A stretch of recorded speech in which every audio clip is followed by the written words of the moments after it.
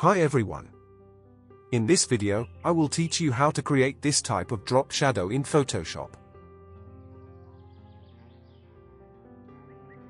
First, select your type tool and type your text.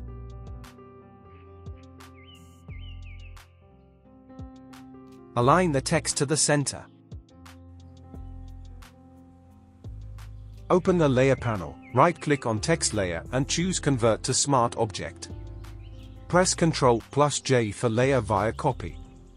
Select the down layer, go to Effect, and choose Color Overlay. Choose the black color and hit OK. Now go to the Filter menu, Blur Gallery, and Path Blur. Change the basic blur to Rear Sync Flash. You can play around with the shadow. Follow the process.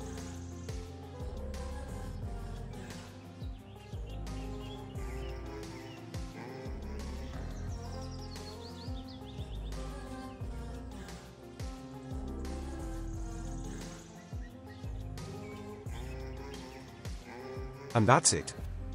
Share your thoughts on this.